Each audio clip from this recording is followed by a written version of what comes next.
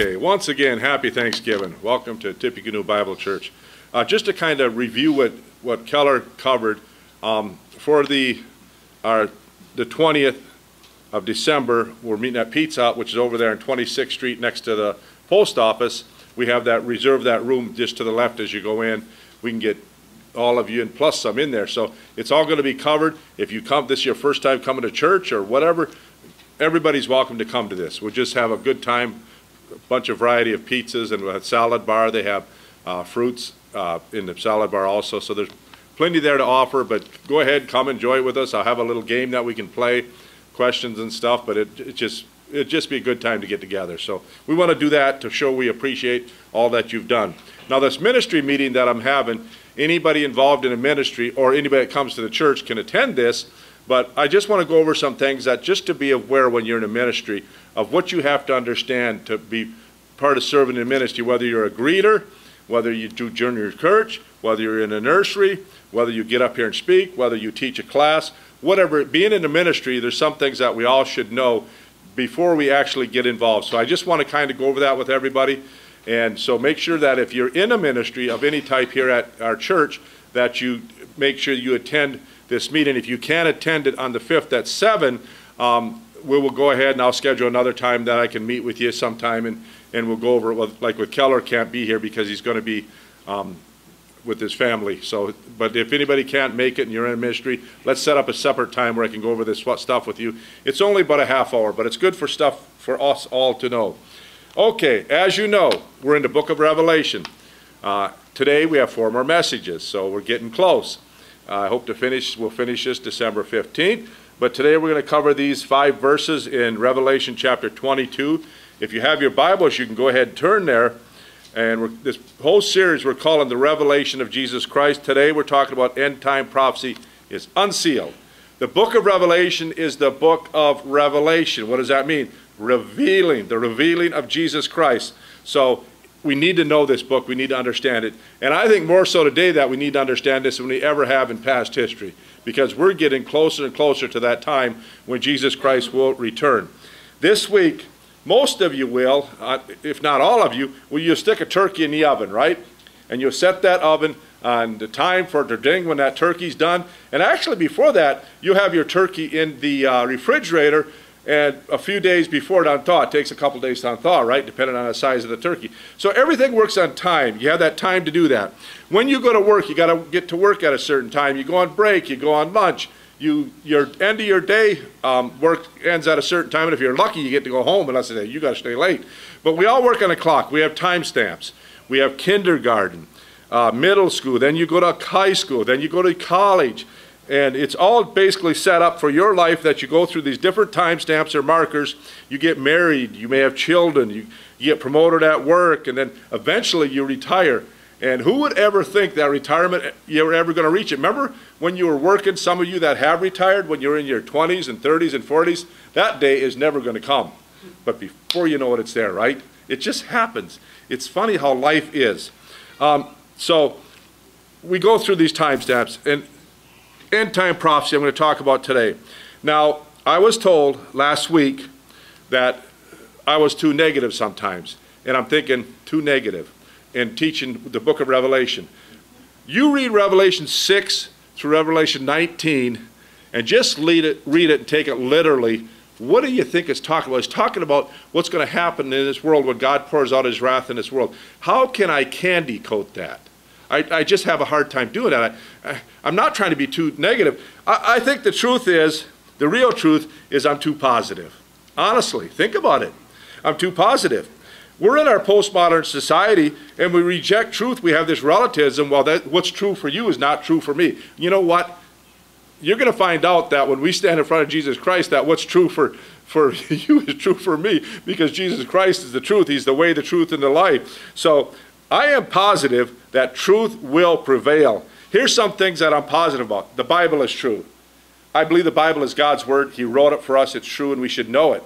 And the book of Revelation is written for us to understand it. Something else, I'm going to tell you that's true. Now, this is part of my being negative. We're all going to die. Right? I'm going to die. Every one of us is going to die eventually. It happens. It comes just like that. And I'm not saying that to be negative, but I'm telling you, you need to come to know Jesus Christ as personal Savior before it's too late, because someday, before you know it, it's going to be over. It is. Now, the third thing that I'm going to tell you that is 100% true, Jesus is coming back. He is coming back, people. He really is. I mean, this is not some kind of fairy tale that I'm telling you. I'm telling you honest to God truth from God's word. Jesus is coming back to this earth, and we better understand that. First, he's going to come for his church to take us to home before that tribulation starts. At the end of that 7-year tribulation, he's coming back to this world. He's setting up his kingdom. We need to understand this stuff. This is going to happen. Now, we sit there and think, well, it's not going to happen until later on or sometime or whatever. It's going to happen sometime to some people that are alive in this earth. And I believe we may be the people on this earth that it's going to happen when he comes back for that rapture of the church. We need to understand that and be ready. I'm going to look at Isaiah 46, verse 11 real quick before we get started, because I want to tell you what it says in the Old Testament, just one verse. Isaiah 46, verse 11. And this is Jesus, or God, basically using animals, using people to complete his purpose. He says here, calling a ravenous bird from the east, a man that executeth my counsel from a far country. Yeah, I have spoken it, I will also bring it to pass. I have purposed it, I will also do it. God says he's going to do what he's going to do, and he's going to do it. Isaiah 46:11 is true, and the Bible is going to be fulfilled. This stuff's going to happen. This is not something that, we just go to church for to go to church. This stuff is true. It's truth. It's not relative. It is an absolute. So we have something to think about. So today, I want us to look at this by starting off in Revelation 22, verse 6. If you'd turn there, please, in your Bibles. Now, for some reason, my mind is not clicking today. I've noticed that, but sometimes that happens, right? Let's do the best we can to go through this and understand this the best we possibly can, because this is God's Word. This is the end of the book of Revelation. This is the end of God's book, the Bible. We need to understand what he's saying. Whenever you watch a show, isn't it the last 5 minutes where everything comes together and you understand it, So this is true about the Bible, true. So let's look at verse 6 of Revelation chapter 22, verse 6. And he said unto me, this is being told John, the apostle. Remember, he's on the island of Patmos. He got taken up to heaven, and he's revealed all this here. And he said unto me, these sayings are faithful and true. And the Lord God of the holy prophets sent his angel to show unto his servants the things which must shortly be done. By the way, that word shortly there is the word takos, not tacos, takos. Takos is like a tachometer on your car, I remember when I first got a car, I got this Ford Mustang, and I was kind of an idiot the way I drove that car. I'm surprised I'm still here today, but I always liked to press on the gas pedal and go as fast as I could. Dumb. Kids can be dumb, can't they? But God spares us for the things we do. But that's the word where we get the word tachometer. It says shortly be done. You know what that means? It means it goes faster, faster, faster, accelerate. That's what that word means. And I'm going to talk about this a little more as we go through this. So he said there, you notice the 3 bullet points on the screen. These sayings are faithful and true. The Lord God of the holy prophets sent his angel to show unto his servants the things which must shortly be done. Now, faithful and true. Is there anything today that we can say for sure it is faithful and true? Now, we all may like a certain news network, and others like another news network, and I'm not 100% sure we can trust any news network completely, right? You got to be careful about that. And the things you hear, you got to be careful with. I think the only thing we can know for sure is God's Word. And we got to realize that. But it says the Lord God of the holy prophets sent his angel to reveal this to the Apostle John, the book of Revelation. So Revelation 1:1 to Revelation 22, verse 21, this is God's message to the churches. Now, we know we read in chapter 2 and 3 about these 7 churches, right? Different types of churches. Well, them churches exist today, and I believe truly we're in what's called the last church, the 7th church, Church of Laodicea, the church of people's rights, where they do whatever they want. But I tell you, this was written to the churches. That means us, you and I, all saved believers, people that have trusted Christ as Savior. This book is written for us. And it says here that to show unto his servants, servants is doulos. You know what that means? It means we are God's slaves in a sense, and we're to follow him and obey him. And it's important we understand that. But it says which must shortly be done, takos, means quickly. Like I said, tachometer. I remember as a kid, I was in Boy Scouts, and we have this thing called a soapbox derby, I think it was called, and our troop and other troops would all get together, and there's this big hill in a town that I grew up in, and we'd get up on this ramp, and they'd release you and get to go down the hill, and I was chosen for our group, maybe because of my size at that time or weight or something, I don't know why, but all I had to do was steer this thing, okay, to keep it straight. So I think I came in 5th place out of how many, I don't know. Didn't do that great, but basically I'm just sitting in this little wooden car with wheels on it with a steering wheel. And so went down the hill. But I did notice one thing. I went faster and faster and faster and faster. I started to accelerate as you're going down the hill. And that's the idea of this word quickly, or tacos. It means things occur faster and faster and faster. If you were to study prophecy back 100 years ago and see what's going on, maybe every 5 years, 10 years, something would happen. Then every 50 years, back 50 years ago, it was maybe a little faster, but then last 10 years, last 5 years. And I'll tell you, this last year, this last month, and this last week, things have accelerated. Things are happening so much. And if you know anything about the Bible, I'm going to tell you, and I hate to be one of these guys that say, like people that stand up in a mountain with a white robe and say Jesus is coming back, but he's coming back, and I believe we're that close. I've mentioned this guy's name before, Andy Woods. Andy Woods ends with an S. He has a series that he does every week. He's a pastor of a church down in Sugar Land, Texas, and on YouTube you can find him. Just look up Andy Woods with an S. And he does this series called Pastor's Point of View. And I haven't watched this maybe for a month or so. And I watched it yesterday, PPOV, Pastor's Point of View, number 329. And it was amazing. I couldn't believe how so much has changed over these last month or so. And he's talking about Russia and Iran and Turkey. And if you know anything about Ezekiel 38, they've proven that these are the nations that are talked about that's going to have something instrumental in the last days as far as attacking Israel and so on. And what's being fulfilled with all 3 of these countries. If you get a chance, look that up. Andy Woods on YouTube, and look up his Pastor's Point of View and watch that one, 329. It's pretty amazing, it really is. And he talked about Saudi Arabia. Saudi Arabia is one of these countries that doesn't attack Israel in the last days because there's a treaty signed with him. It's a covenant. And we see that Donald Trump, who's going to be coming to president on January 20th, less than 2 months away, he picked this guy as a Secretary of Defense named Pete Hegseth. And this guy loves Israel. He's pro-Israel. He's already working with Rabbi Chaim Richmond in Israel. And this rabbi talking about, we got to get that 3rd temple built. There's going to be a 3rd temple because it tells us in the book of Revelation that 3rd temple is going to, Antichrist is going to go in there and call himself God at the middle of the tribulation. We studied that a little bit on Thursday night. But isn't that interesting? We talk about Donald Trump. We say he's going to slow things down as far as us going into this tribulation and so on, you know, because our country's not going to be so wicked. But I think he's going to be used for a lot of these things to fulfill them. And by choosing this guy, getting that temple built, now they got to solve that problem of Islam and the Dome of the Rock and so on. But maybe Donald Trump is the one that can do this. I tell you what's happening right now. Our lame duck president, who's going out of office, looks like he's kind of trying to start a war with Russia, doesn't he? And so it's interesting what goes on in the political science scene to understand what this is all about. But hey, I'll tell you what, this stuff is happening. It's coming to fruition. It's going to be true. So as I said here, show unto his servants the things that which must shortly come to pass. It's going to happen. It's impending. The clock is ticking. So that's Revelation 22 verse 6. I want to take us back to Revelation 1:1.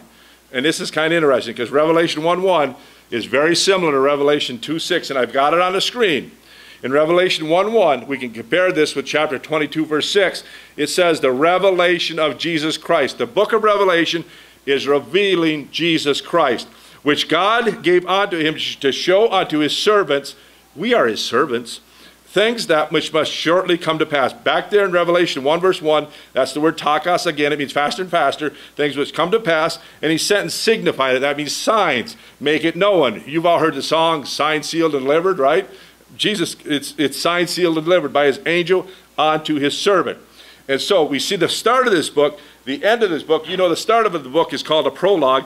End of a book is called an epilogue. And so we see the beginning, the prologue, the ending, the epilogue shows cohesion and rationality of this book, the revelation of Jesus Christ. This book can only be written by God. It's an amazing book. When you talk about how much of the Old Testament is in this book of Revelation, I mean, there's more than 400 things that you can go into the Old Testament and say it's talked about in the book of Revelation. I mean, some people have made a big list of these, but that are alluded to in the book of Revelation. It is an amazing book. It's just fascinating. And so this book was inspired by God. It was God-breathed. It was put together, and we need to understand this book. So let's go ahead, go on to verse 7 of Revelation chapter 22. And this is Jesus speaking, okay? In most of your Bibles, you probably have red letters there. Jesus is speaking in Revelation chapter 22. It's funny how he comes on and he starts injecting his thought into Revelation 22, and he does it in verse 7. We'll see in verse 12 next week, verse 13, verse 16, and verse 20. So let's look at verse 7. It says here, "Behold, I come quickly." What do you think that word quickly is? That's the word takos again. Accelerates. "Blessed is he that keeps the saying of the prophecy of this book." What is Jesus telling us to do? Keep the sayings of the prophecy of this book. Find out what this book is all talking about. Now here, my very last message on the book of Revelation is going to be kind of, I'm going to wrap up, put everything together, and I'm thinking of titling it maybe The Book of Revelation Made Practical. I'm going to go back to Revelation chapter 1, verse 3, which I'll talk about in just a second, and then which talks about read this book. Revelation 22, verse 7, which is the verse 1, says keep the sayings of this book. Then in verse 10, it says unseal this book. It should be unsealed and known. And we're going to talk about how this book should be practical in your life. Okay, so for my last message there on December 15th, I hope. So here, he says, "Behold, I come quickly." Throughout this last chapter, Jesus personally injects what he needs to say. And he says it in these verses that I just mentioned. And it says, "Blessed is he that keeps." Keeps, you do something, that's obedience, isn't it? It's so sad that there's so much lack of obedience in Christianity today. People live as they please. In fact, that's what the church of Laodicea means, the church of people's rights. They do what they want, you know, in the last days. But it says, "Blessed is he that keeps the sayings of the prophecy of this book." I believe that's talking about Revelation. And as we look at verse 18 and 19 in a couple of weeks, we're going to see, I think this talks about the whole Bible. The whole Bible is, we're not to change it, add to it. We're not to take anything out of it. We're to take God's word for what it says. And so in verse 3, as I mentioned, he says this, back in chapter 1. Now, we just talked about how verse 1 relates to verse 6 of chapter 22. Here I'm going to talk about Revelation chapter 1, verse 3, how it relates to Revelation 22, verse 7. So it says here, verse 3 in chapter 1, "Blessed is he that reads." When you read something, you should know it, right? Do you ever read something and you say, I got to go back then and read it because my mind was kind of blank and I started daydreaming. You go back and read it, you go back and read it. But blessed is he that reads, and they that hear the words of this prophecy, and keep those things which are written therein. For the time is at hand. It's near, it's imminent, it's going to happen. We're to read it, we're to understand it, we're to obey it. He is coming back. The question is, are you living for him? If you know Jesus Christ was coming back tomorrow, you'd all of a sudden get all sanctified, wouldn't you? Or holy. If you knew he was coming back in a week, you probably would, or in a month. But sometimes we think, I can go ahead and live as I please and do what I want, because Jesus might not be coming back for another 6 months, a year, 2 years, 10 years. That's the wrong attitude. That's the wrong way of thinking. We got to realize he could come back any time. And your life matters how you live as a Christian. Not to be saved. Salvation is based on one thing, faith in Jesus Christ and him alone for all eternity. But how you live is very important, because you want to live because you love him, right? So back in the Old Testament, I'm going to give you a verse. The book of Daniel is called the Apocalypse of the Old Testament, okay? The book of Revelation is called the Apocalypse of the New Testament, the revealing. We should have went through the book of Daniel first, then the book of Revelation, because as you understand the book of Daniel, you really understand the book of Revelation. But on December 5th, in 2 weeks, I'm going to cover Daniel chapter 9, verse 24 through 27. You want to see something that's absolutely fascinating, come out on December 5th for that message Thursday night at 6 p.m. And I'm going to cover that. But back in Daniel 8:26, which Daniel, remember, he back in about 600 BC, he wrote the book of Daniel somewhere around 540 BC.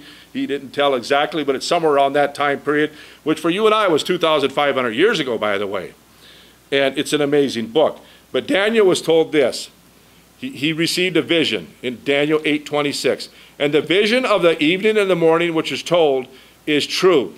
Doesn't that sound like Revelation 1:6, where it said it's true, and even Revelation 22:6. Wherefore, shut thou up the vision, for it shall be for many days. What does God tell him? He says, I'm giving you a vision, but you're not to understand this vision yet.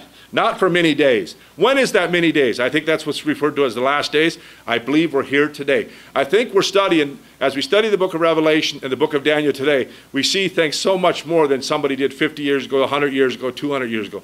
Back 100 years ago, they were asking, well, is Israel really ever going to go back in the land? Yet in 1948, they did. And there's so much being fulfilled of the Bible prophecy that it's absolutely amazing. So I think in these two verses, Revelation 22, verse 6, Revelation 22, verse 7, that there is an urgency. It's a matter of life and death. And that life and death is basically, if you don't know Christ as Savior, you're going to spend eternity separated from God in the lake of fire. And I hope you're all paying attention to understand that. And if you trust Christ as Savior, you're going to spend eternity in heaven. So place your faith in Christ as you can. Trust him right now so that you can know for sure you're going to heaven. It's extremely important. Now I'm going to look back at 2 Peter chapter 3 real quick, and I'll read these to you. If you want to turn back to it with me, you can. Now after Jason finishes his study on the full armor of God, I'm going to teach 2 Peter on Thursday nights. But 2 Peter chapter 3, I'm going to read verses 3 through 13. And listen to this. 2 Peter chapter 3, verse 3.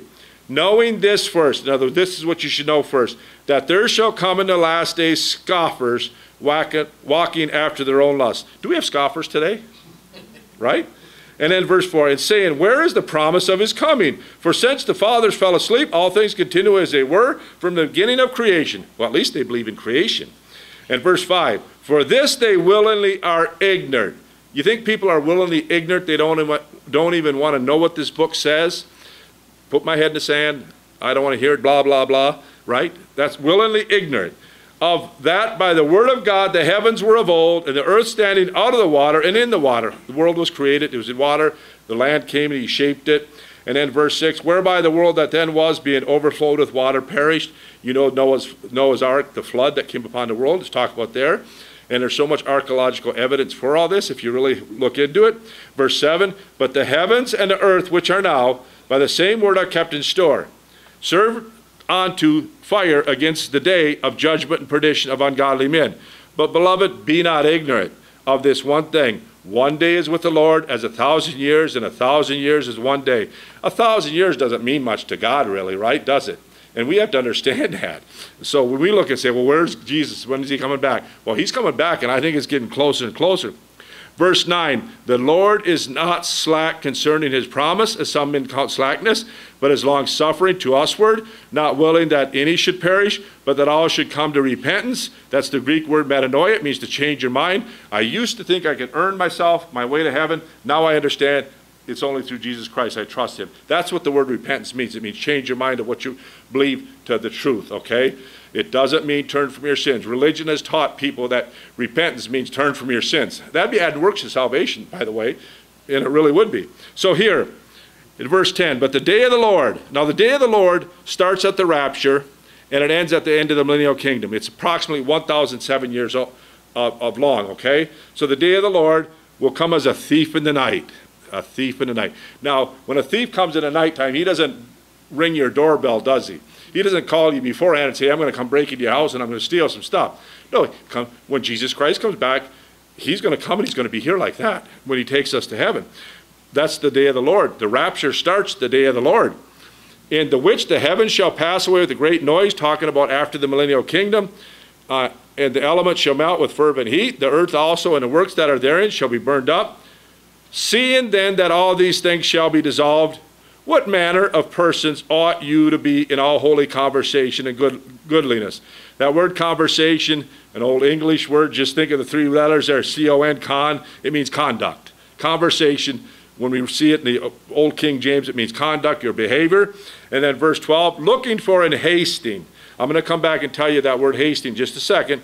Unto the day of God, wherein the heavens being on fire shall be dissolved, the elements shall be melt with fervent heat. Nevertheless, we, according to his promise, look for new heavens and a new earth wherein dwelleth righteousness. Right now, this world doesn't dwell in righteousness, does it? I mean, it's pretty corrupt. But here's the thing. That word for hasting there in verse 12, of 2 Peter chapter 3. That's where we get our word speed, and it's the word spudo. It really means to desire earnestly. So looking for and desiring earnestly unto the coming of the day of God. I want him to come back, but if he wants to leave me here for a while, that's his choice. But I'm not going to complain when he comes back and gets me at the rapture of the church. Not at all. So it says the day of God there. Now there's three things that are synonymous. The day of God, the day of Christ, and the day of the Lord. They all basically mean the same thing. That Jesus Christ is going to come back for the church, rapture us to heaven.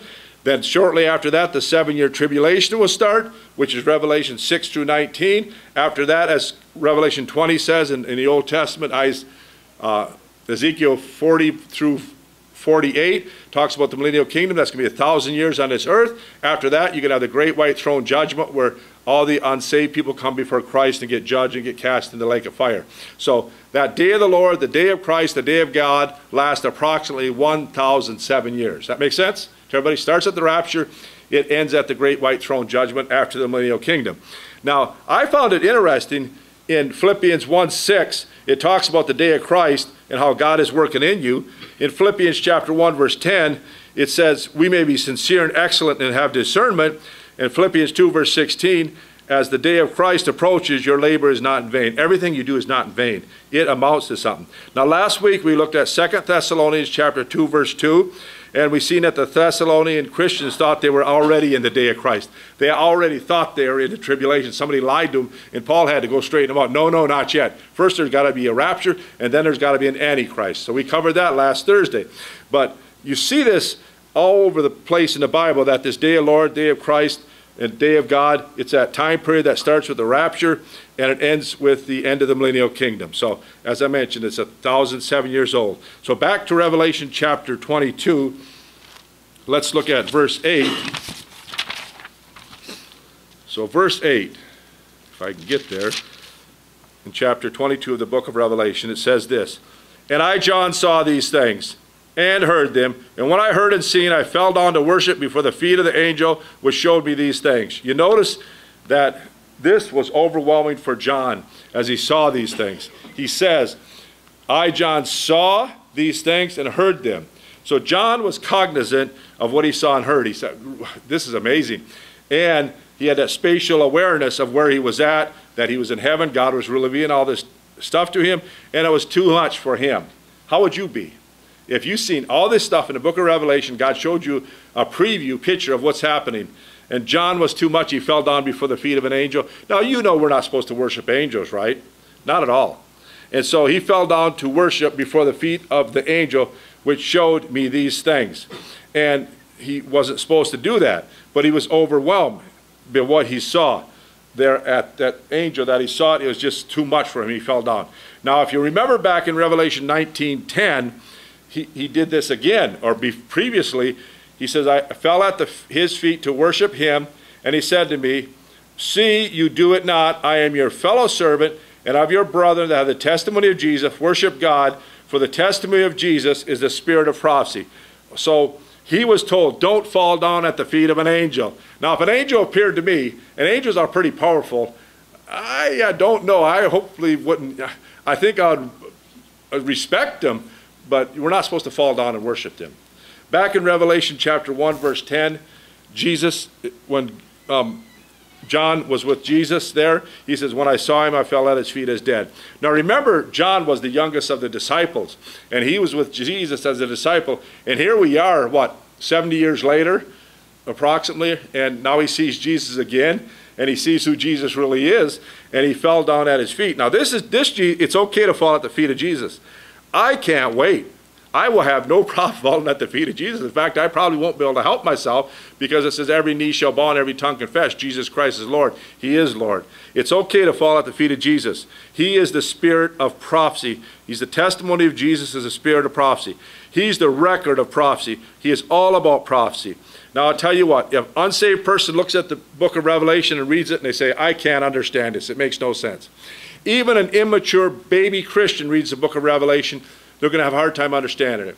But as you grow, as you study, as you put things together, the Holy Spirit helps you to understand this book. And I try the best I can to teach it as clear and as simple as I can, and I hope we all understand it. But it's a wonderful book to really take the time and try to understand it. So let's look at verse 9 here in chapter 22. And it says in verse 9, "Then saith he unto me, See thou do it not, for I am thy fellow servant, and thy brethren the prophets, of them which keep the sayings of this book, worship God." So John was told, worship God, not an angel. Just like when Revelation 19:10, he fell down on his feet. Here he does it again.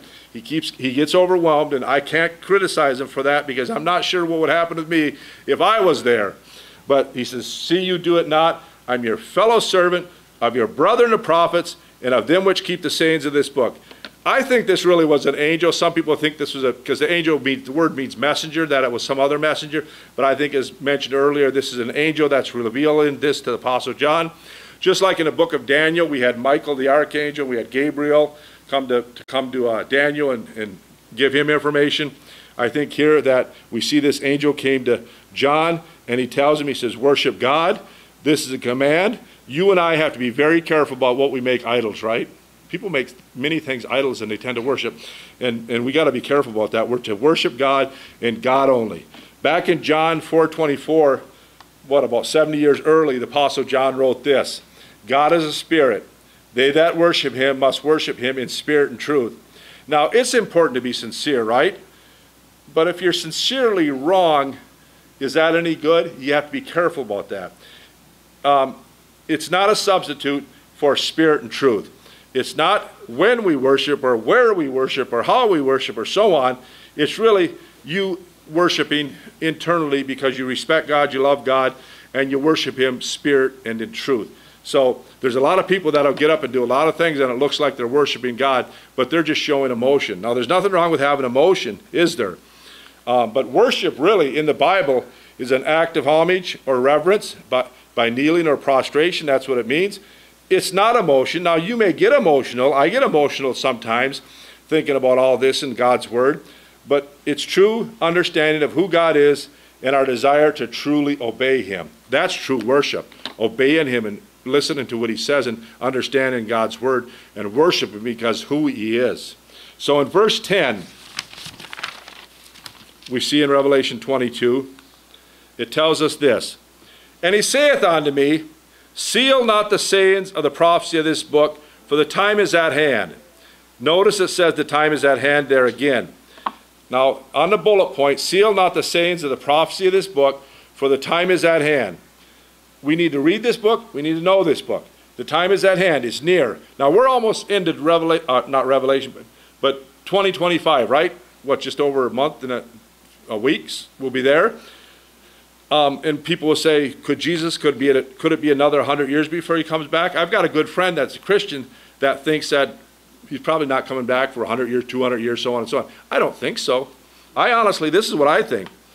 I think, using my analogy of the soapbox derby, that we're at the bottom of that hill. I really do think that we're that close.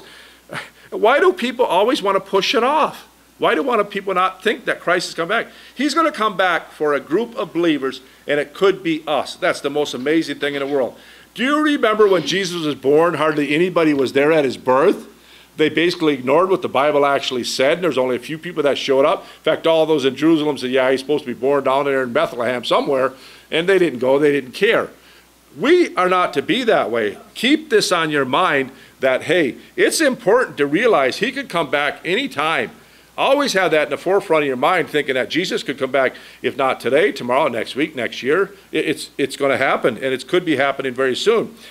Back in Daniel chapter 12, Daniel received this vision, and this is what he told. I kind of covered a little bit of this already. But Daniel 12:4, it says, "But you, O Daniel, shut up the words and seal the book." Daniel was told to seal the book. We're told to unseal it.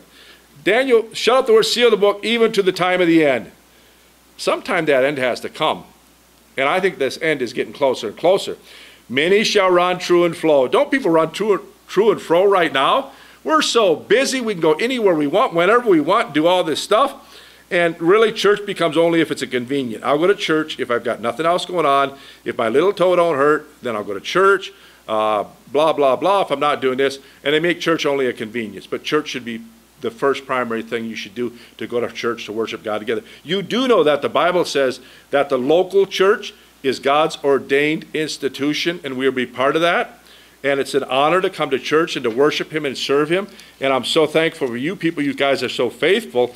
And we want to show that in our Christmas party that, hey, this is for you guys, just because you guys have done so much and helped us so much with this church, all of us working together in unity. But notice it says, and knowledge shall be increased. You think we're there? Do you have that little cell phone thing that you pick up, you can put in there and understand, learn anything? Google, AI, so on, so on. I mean, it's amazing that knowledge shall be increased. And it's like we can know anything now that we could. Before, you'd have to go to the library and look up all these books, right? And it's amazing how this has all increased so much. They talk about the increase in knowledge, how it just doubles every couple of years, and now it's every 6 months or so or whatever, but knowledge is increasing so much. But isn't it interesting that Daniel, back in 500 BC or so, says people will be running fro in the end times, knowledge will be increased. I mean, that's cool when you think about it, isn't it? And then he went on to say in verse 9 and 10, what Daniel was told. He said, go your way, Daniel. No, look, Daniel, just write this stuff. You ain't going to understand it.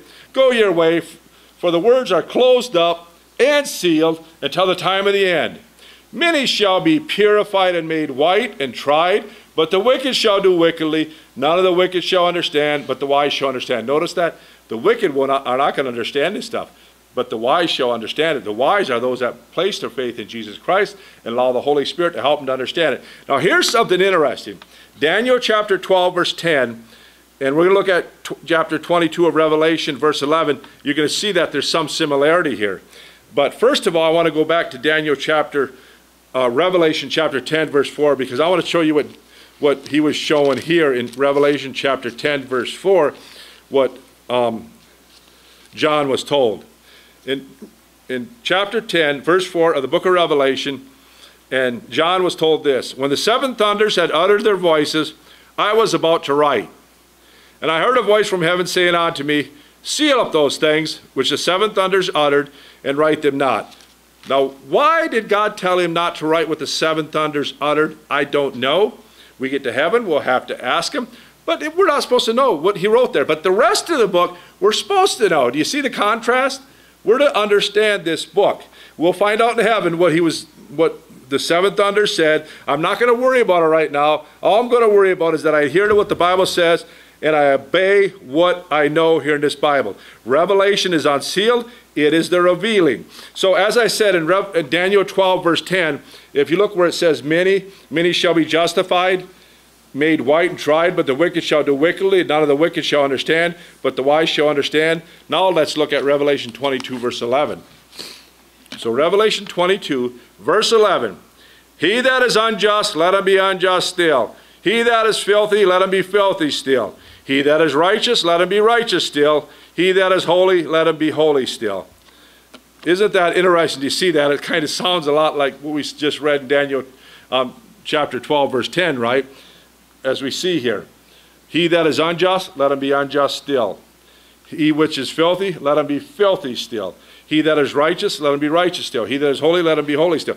Now that first two bullet points, unjust and filthy, that's an unsaved sinner. Then he that is righteous and holy, that's a Christian, that's somebody that's saved. The point is here, there's a time coming when it's going to be too late to trust Christ as Savior. Obviously, if you die, that's too late, right? But when Christ comes back, that second coming of Jesus Christ at the end of the tribulation period, you had better make your acceptance of Christ as Savior before that. There's a time coming when it's too late. You know, people die every day and they don't plan it. I think it's extremely important to understand that there is a time coming, then this is going to be too late. And that's what this point here of these in Revelation 22, verse 11. 2 Corinthians chapter 6, verse 2 says, behold, now is the accepted time. Behold, now is the day of salvation. If you don't know Jesus Christ as your personal Savior, place your faith in Him right now. The point here in verse 11, your decision matters. Nobody's going to make this decision for you. You have to make it. Think this through. Tomorrow, you'll be one day older. Then a week later, you'll be a week older. Then a month. then a year, it all goes by so fast. Don't put this off. You and I are about to enter eternity. It could be a day later, it could be a month, it could be a year, it could be 5 years, but it's going to be happening. We're going to enter eternity. Without Jesus Christ, you're going to spend eternity in the lake of fire. And I don't say that to be negative. I'm telling you the truth. It's important that we know Christ as Savior. James said in chapter 1, verse 21, wherefore lay apart all filthiness and superfluity of naughtiness. Now, we don't use that word superfluity anymore. It means excessive naughtiness. And receive with meekness the engrafted word, which is able to save our souls. That's Jesus Christ. Jesus Christ came, died on that cross, paid for your sins, past, present, future, and he offers you everlasting life. This right here is reality. The book of Revelation is unsealed for your sake. We should wake up. We should place our faith in Christ, and we should go tell somebody else about Jesus Christ, invite them to church, whatever we can do, because there's going to come a time when this is all going to be all over. There was a song, and it's one of my favorite songs. It's titled Just As I Am. It was written by a lady named Charlotte Elliott back in the 1800s, and the first phrase, or first stanza of this song says this, just as I am, without one plea, but that thy blood was shed for me, that thou bidst me come to thee, O Lamb of God, I come. Salvation is that simple. Just we're sinners. He died for that sin. We trust him as our personal Savior, and he promised you everlasting life. It's that simple. So let's go ahead and look at our last slide here. I want to read this to you. Romans chapter 5, verse 8 through 10. God knows your predicament. He knows that you're a sinner. He loves you. He sent his son for you. But it says in Romans 5, verse 8 through 10, God commended his love toward us. He showed his love toward us. While we were yet sinners, Christ died for us. Much more than being now justified by his blood, he shed his blood to wash away your sins. We shall be saved from wrath through him. And then, for if when we were enemies, we were reconciled to God by the death of his son, much more being reconciled, we shall be saved by his life. Isn't it interesting that if you place your faith in Jesus Christ as Savior, he died for you while you were a sinner. You didn't have to clean up your act at all. Some churches will tell you, you got to do this, you got to do that. No. As you are a sinner, just as I am, you place your faith in him, and he washed away your sins on the cross of Calvary, and he offers you everlasting life. But notice that last verse here. For if when we were enemies, we were brought back to God by the death of his son, much more being reconciled or made right with him, we shall be saved by his life. You know what keeps you saved? Jesus Christ. You don't do it. You can't keep yourself saved. You come just as you are. I'm going to show you just a little illustration here real quick, and we'll be closed. But let this hand represent you and I. Let this hand represent God. Okay? So the problem is, our sins separate us from God, don't they? You may have less sins than me. You may have more sins than me. But we all have sins, and that separates us from God. But what did God do? God sent his son, Jesus Christ, down to this earth, took our sins upon himself, died for him, paid for our sins, and now all he asks you to do is just believe that he did it for you, that he paid for your sins. And if you trust Jesus Christ as your personal Savior, he promises you everlasting life. Everlasting life is everlasting life. It's that simple. Don't let anybody make this complicated for you. It's simple. The only way you're going to get to heaven is through the cross, by trusting Christ as your personal Savior. He paid for all your sins, past, present, and future. He loves you, and he just wants you to say, I believe you did this for me. If you're here today and you have not trusted Jesus Christ as your personal Savior, and you want to do that in the quietness of your mind, let God know I'm a sinner, and I'm trusting him as personal Savior. Let us pray. Heavenly Father, we thank you so much for this church, that we can come here and worship here together. Thank you, we can sing together. All the things that we do here at this church that we offer for each other as a family, and as we love each other and care for each other, we thank you, and we always want to be so thankful for what you did. This Thanksgiving, we want to be thankful for so many things in our lives, for our families, for our friends, for everything that we have that you've given to us. But we truly want to be thankful for what you did when you died on the cross and washed away our sins, and you offer us everlasting life so free, and it's just a matter of us saying, Lord, I believe you died for me. And if you've done that, he promises you everlasting life at that split second. Lord, pray now that we'll have a great afternoon and a great Thanksgiving coming up this week. Pray all these things in Jesus' name, amen. Okay, our last song is going to be Holy, Holy, Holy. let's sing this, and afterwards enjoy yourself with some of the food we have and refreshments. And thank you so much for coming today.